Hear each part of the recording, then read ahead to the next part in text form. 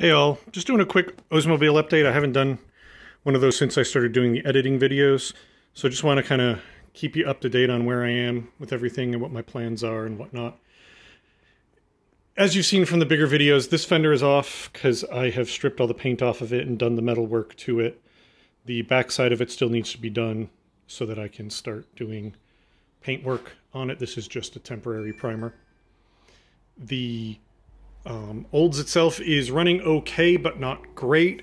I pretty much think the points just need to be readjusted, but I'm not going to bother because I have a Pertronix electronic ignition module and coil that's going to go in the engine, so I don't have to deal with points anymore. And I have a Newport Engineering electric wiper motor that's going to replace the vacuum wiper motor, so I don't have to deal with those anymore. However, both of those are up behind the engine here where it's kind of awkward to get to. So when I get to the stage of bodywork where I take the hood off, I'm going to do those at that point because I'm probably also going to clean the firewall up in that area as well. It'll just be easier with the hood not in my way. I ordered my seat belts. It ended up being a little over $800, which was more than I'd hoped and less than I'd feared.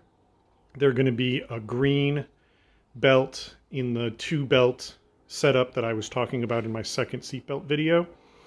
Once those come in, which will probably be the better part of a month or so, at least, we'll be working on installing those because I'm doing body work now, but I'm going to be switching to the interior somewhat soonish because my partner and I have been working on the seats. We've got the lower seat bottom sewn up.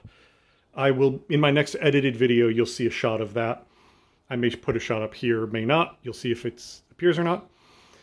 And then once we get that seat together, we're going to start in on the front seat, obviously.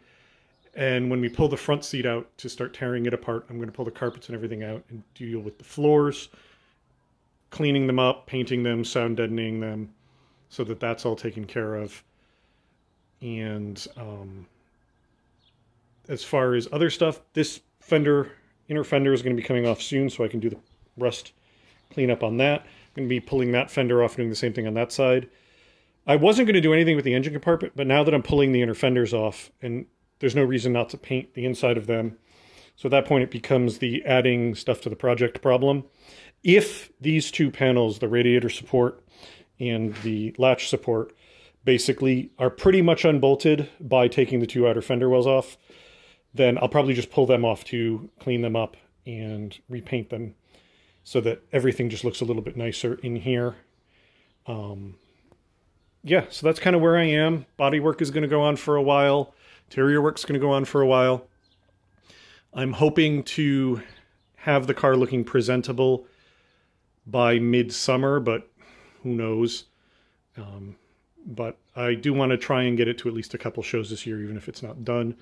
I'd rather have an incomplete, imperfect car that I get to enjoy at least some this year than waiting to try and get everything perfect before I show it to the world. So yeah, that's kind of it.